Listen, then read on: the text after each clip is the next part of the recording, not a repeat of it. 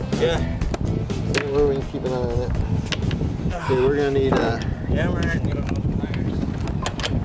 Actually, stick with the hammer. We should get the punch for this.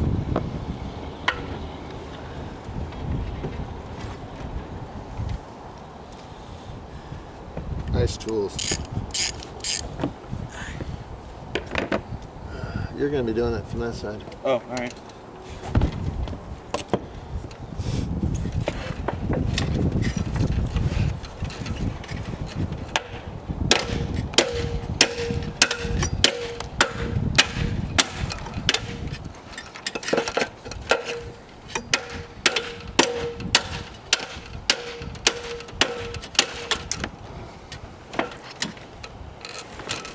We have a set of blue punches down in the tool box. They're blue and they're punches. Go ahead and find one of the big ones. Okay. That'll make this so much easier. May have to kind of get in position there. Yeah.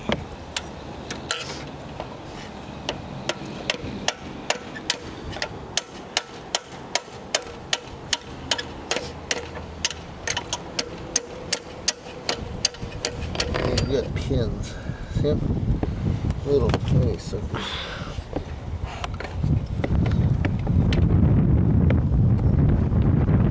So straighten up. Like this? Yep. So straighten that and then pull. Just use the needle nose. Okay, stay down there. I know, just testing. Cool.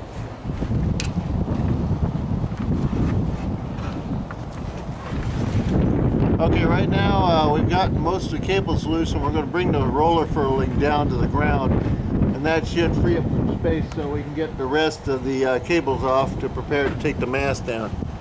John, go ahead and grab that carefully. Yeah. Support it. Okay, now wait. Alright, we've gotten the roller furling and the cables off of the mast. It's getting kind of late, so we're just going to secure down the mast, clean up the stuff we got up here, and put away all the cables. But while we were bringing the roller furling down, something happened. And we'll get into that in just a minute. Now, let's tie her up. Well, we got most of the stuff down. We just have the mast only. We took all the cables and roller furling down. I want to show you something. Now, I had been debating whether to replace this roller furling because it's a pretty old one. Well, that debate's over. The stiff part of the roller furling couldn't take the pressure when we brought it down. And you see that bend? I ain't supposed to do that.